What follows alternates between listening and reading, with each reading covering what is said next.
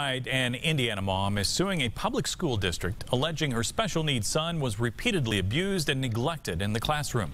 Call 6 investigator Kara Kinney has been digging through that lawsuit, which is now in federal court, and she joined us with details. Kara. That's right, Todd. The attorney who filed this lawsuit says in his 24 years of practicing law, he's never seen a pattern of abuse this long.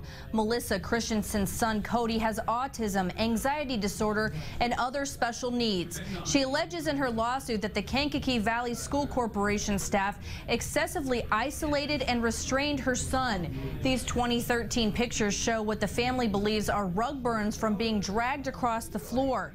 Christensen says the teachers and staff repeatedly used excessive force, physical restraint, and seclusion with her son, rather than using appropriate interventions such as redirection and positive reinforcement. She tried meeting with the school, filing complaints, but her attorney says nothing worked.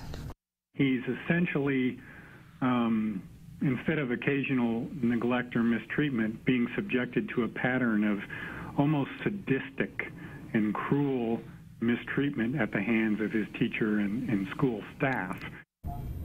The Kankakee Valley School Corporation declined to comment on this lawsuit. As for Cody, his mother pulled him out of school, and he's now attending a different school in Lafayette. I'm Call 6 investigator Kara Kinney.